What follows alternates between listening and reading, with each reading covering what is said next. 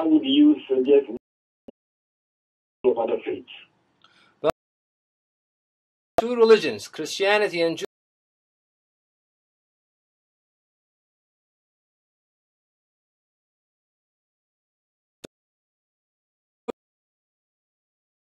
in detail in the Quran. God commands the Muslims on a common premise.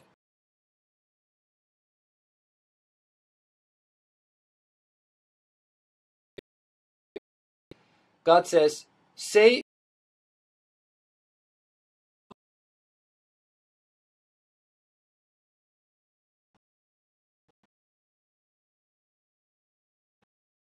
and not take one another.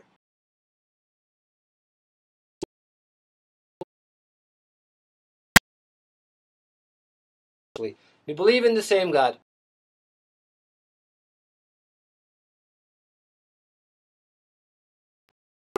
Isaac and Jacob, Solomon, Suleiman, David, Moses, Jesus.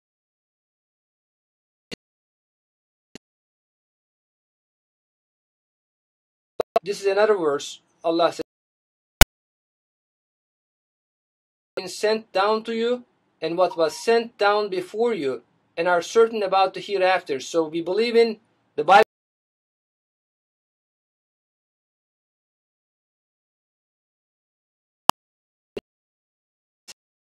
between any of them. And Allah says the prophets, and Allah gives the names of the prophets, Abraham, Ishmael, and Isaac, and Jacob, and the tribes, and what Moses and Jesus, and all the prophets were given by their Lord. We do not differentiate between any of them. So that means there are many, fundamentally, these three divine religions are the same. Of course, there are changes, because there have been made some changes after the original revelation. However, fundamentally, there are many commonalities. For example, the oneness of God, the prophets, hereafter, the belief in the hereafter, and the moralities, the understanding of justice are all the same in the three divine religions. So the way we approach the people of the book is exactly this way described in the Quran, because Allah says, in other words, they are not all the same. For Christians and Jews, people of the book, Allah says, they are not all the same. There is a community among the people of the book who are upright. They recite the signs of Allah throughout the night, and they prostrate. They believe in Allah and the last day, enjoin the right and forbid the wrong, and compete in doing good. They are among the righteous. So Allah says, there are very sincere believers between Christians and Jews, and they believe in Allah, and they do sincerely worship God. So that means, of course, we have very much in common, and the way we approach is also, Allah says, only argue with them in the kindest way. Allah says, in the kindest way. So we have to be very kind to approach them. And also in the Quran also said, monasteries, churches, mosques, and the synagogues where Allah's name is mentioned much are the places to be protected by Muslims. And this were exactly the way that our Prophet Muhammad, peace be upon him, and protected the people of the book during his time. He was in very good relations, including the Medina constitution. And the people of the book were protected by our Prophet, and the churches and the synagogues were protected by our Prophet and the four Khalifa after our Prophet, actually. So the problem, what's happening today is the enmity and hatred against the people of the book is not from religion, but from the radicalism and extremism which has emerged among Muslims, Jews, and the Christians, and this is incompatible with the Quran. There is no harshness and angry speeches, angry style in the Quran.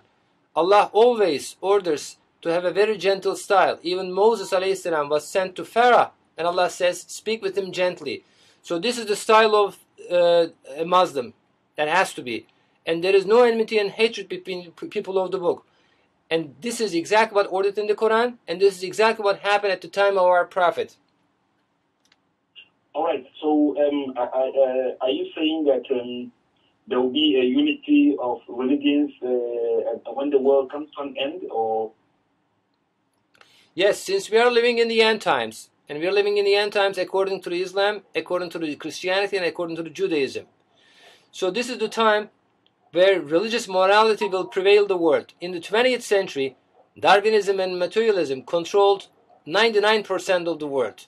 And because of this Darwinist concepts, struggle for survival, survival of the fittest, and the strong individuals crush the weak individuals, and the conflict is the cause of the progress, these concepts were taken from Darwinism and applied by Karl Marx into communism, Adolf Hitler into fascism, and it has emerged as anarchism, racism, and terrorism, and more than 350 million people were killed. Muslims separated, and there has been enmity and hatred between the Muslims, between the Christians and Jews, and 350 million people were killed, cities were destroyed, World War I, World War II, and half of the world became communists. And more than 150 million people were killed in the communist regimes. But now this is the time for religious morality. And according to the Torah, and according to the Islam, the King Messiah of the Torah, which is expected by the Jews, is the same person with Mahdi of Islam, because the evidence is given in Torah and Islam is the same. And also Christians expect the return of Jesus, peace be upon him. And also, return of Jesus is stated in the Quran, in 3 Quranic verses. Allah tells us that, for example, I will give one example in another verse. I seek refuge in Allah from accursed Satan. Allah says in the Quran, Jesus, peace be upon him, is the sign of the hour. Sign of the hour. 2,000 years ago, of course, was not a sign for the last day, because our prophet came after Jesus, peace be upon him, and it is not stated in the Quran for our prophet sign of the hour, but for Jesus. So he must return back. And there are 2 more evidences actually that I can actually read these verses. And in another verse, Allah says, "But Allah said, Jesus, I will take you back and raise you up to me and purify you of those who are unbelievers. And Allah says, I will place the people who follow you above those who are unbelievers until the day of resurrection." Now we should think, for this to happen, at the time of the first coming of Jesus, peace be upon him, there were only 12 disciples who had faith in Jesus, peace be upon him. But Allah says, I will place the people who follow you above those who are unbelievers. In order this to happen, religion to prevail, Isa alayhi salam, Jesus, peace be upon him, must return back. And this is the time for his return. And another evidence from the Quran, Allah says, there is not one of the people of the book. People of the book means Christians and Jews. There is not one of the people of the book who will not believe in him. Him he is here, Jesus, in him before he dies.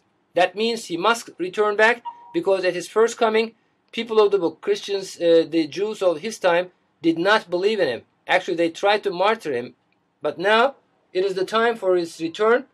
And we understand from the signs stated in the hadiths that he must have returned. He must be alive right now. He must be on action. So this is the time for, with Mahdi, King Messiah of the Jews, which is the same person, and Jesus, peace be upon him, religion will prevail in the entire world. And now we can see the evidences for this, because the world is changing. All the signs stated in the hadith, such as economic crisis, the uprising in the Muslim countries, and also increase in the natural events of the world, and other signs, they all came to be true. More than 200 signs. That means we are living in the end times. Mahdi must have come, and Isa, Jesus, peace be upon him, must have returned, and the religion will prevail. Okay, so you are saying that there will be one religion before the end of the world? That is, yes, stated in the hadiths. Actually, with the return of Jesus, it is described in the hadiths that Christians and also Jews will, with the finding of the original Bible and the Torah, there will be one religion prevail the entire world. And Jesus, peace be upon him, will be the vizier of the Mahdi alayhi salam, and they both together will rule and govern the world. And there will be peace, tolerance, justice, security, love, and all the bloodshed will be stopped. Our Prophet says in the hadiths, Mahdi will not even shed even a single drop of blood, and not even one nosebleed, and he will not be able even awaken the sleeping person And so Jesus, peace be upon him, and Mehdi will stop the entire bloodshed and the wars. And the weapons will be eradicated, and there will be justice prevailing the entire world. And these days are very close by. In mostly 10 years, according to the science, and God knows the truth, we will see these days. Okay, Dr. Babuna, what is your opinion on terrorism around the world? Okay, the reason why there is terrorism is this is not from the religion, but for irreligiousness. The reason is there is no killing innocent people according to the Quran. It is haram, and it is one of the greatest sins. Allah says in the Quran, Surah Al-Ma'idah, verse number 32. Allah says, I seek refuge in Allah from accursed Satan. If someone kills another person, that means an innocent person. If someone kills another person, it is as if he had murdered all mankind. Allah says if you kill one innocent person, it is like killing and murdering all mankind. And Allah goes on, and if anyone gives life to another person, it is as if he had given life to all mankind. So killing innocent people is one of the greatest sins. And Allah promises endless torment to the murderers. So terrorism, which of course violence committed against non-military targets, innocent people, is haram. So somebody cannot be a Muslim and terrorist at the same time. So somebody cannot be Christian and terrorist at the same time. And somebody cannot be a Jew and terrorist at the same time. Because according to all three divine religions, killing innocent people is unlawful. Unlawful means haram in Arabic, but it's unlawful. So, of course, the source of terrorism is from irreligious philosophies and Darwinism, which denies the existence of a creator and claims that humans owe their existence to chance and they are animals, because Darwin legitimized violence by putting in the subconscious mind of the people that you are an animal, you have to fight for survival. If you are strong, you survive. If you are weak, you get eliminated. So you have to crush the weak individuals. And conflict is the cause of the progress. And these ideas were taken from Darwinism and applied into communism by Karl Marx. Karl Marx said this, for Charles Darwin's book, he said, this is the basis in natural history for our view. And in a letter he wrote to Engels. And then they applied these concepts into communism as struggle between classes, between the proletariat and the bourgeoisie, a struggle between classes. And by Adolf Hitler, these ideas were applied as struggle, as fight between races. Adolf Hitler said, take away Nordic Germans, nothing will remain but the dance of apes. So he claimed that all other races except white Germans are monkeys, apes, and they have to be eradicated to get a pure German race. And during his time, 85 million people were killed. And Darwin was a racist himself because, according to Darwin, there is higher animals, white European man, he said more evolved animals, and these more evolved animals will exterminate, will eradicate, kill all lower races, such as, for example, blacks, Turks, Aborigines, Indonesians, Pakistanis, Indians, Eskimos. According to Darwin, they were lower races, lower animals. And higher animals, white European man, he said, in the Descent of Man, will exterminate all these lower races. And these ideas were taken by Charles Darwin and immediately applied as colonialism all around the world. And then the World War I and the World War II, and then the terrorism and the violence and anarchism has emerged. And the 20th century has become the bloodiest century in the entire human history. So Darwinism brings this idea of conflict. However, according to the three divine religions, there is no reason for conflict. But for example, Allah says in the Quran, in one verse, I created you from a man and a woman, and made you into tribes and nations, just to know each other. So different races and nations, according to Allah, is just as a color, to know each other. And then Allah says, the most superior one in the sight of God is who has most sincerity. It's taqwa in the Arabic.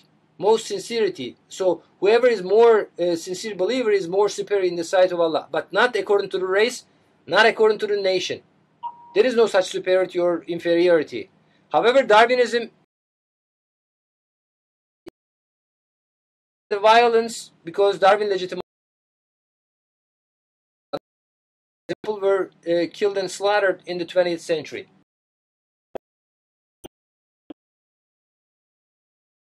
The final question is on Islam and democracy. Should Muslims accept democracy around the world? In fact, democracy, but I'm not talking about elections or a system of elections, but democracy, the freedom of thought, freedom of speech is in the essence of Islam. Because in one verse, Allah says in the Quran, there is no compulsion in religion. That means you cannot force anybody to believe in anything. You cannot force anybody to be a Muslim or to pray or to believe in anything. It is unlawful. But of course, you give the evidences to falsify wrong claims, pagan religions such as Darwinism and materialism. For example, you give the scientific evidences. For instance, Darwinism is a pagan religion, and even a single protein to emerge by chance is impossible. That defeats Darwinism completely because other proteins are required. And there are 350 million fossils that shows us there are no transitional forms as Darwinism claims, but the species appear abruptly complete and perfectly formed. These are the scientific evidences which refute Darwinism.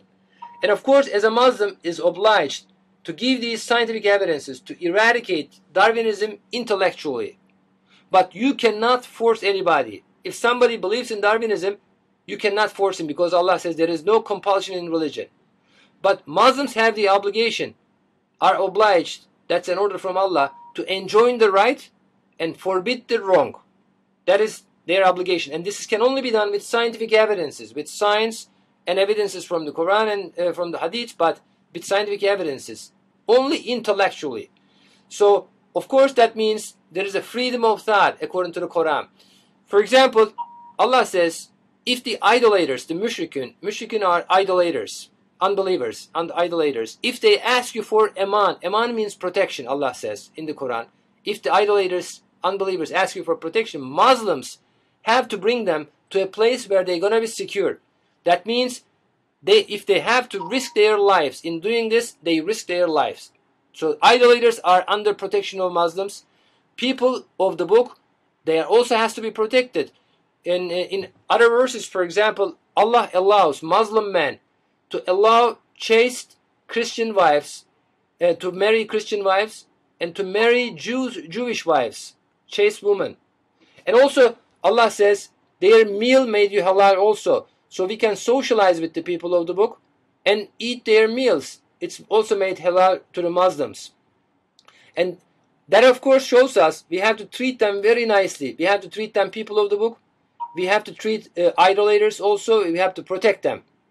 Muslims must be very compassionate and lawful against other people. And there is no compulsion, means there is complete freedom of thought. So as we see, real democracy, freedom of thought and speech is in the essence of the Islam.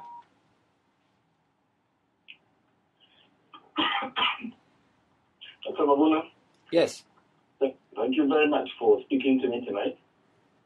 Thank you very much. It was a pleasure and honor for me, and for our listeners, I recommend them to go into the website www.harunyahya.com, harunyahya.com, and they can download any of his books free of charge, and the documentaries free of charge. He has 300 books translated to more than 75 languages, and some of them are against Darwinism, scientific refutation of Darwinism. Some of them are about the unity of religions, for example, the return of Jesus, many other topics, and they can read free of charge and get more evidences.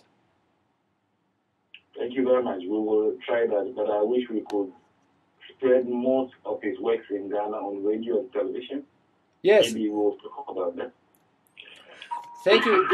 Thank you very much, and I hope to be with you again. And there are many other topics. So I sent my salam, and also salam of Mr. Harun Yahya, and he says hello also to all our listeners in Ghana. Assalamu alaikum wa rahmatullahi. Alaikum salam wa rahmatullahi wa barakatuh, brother.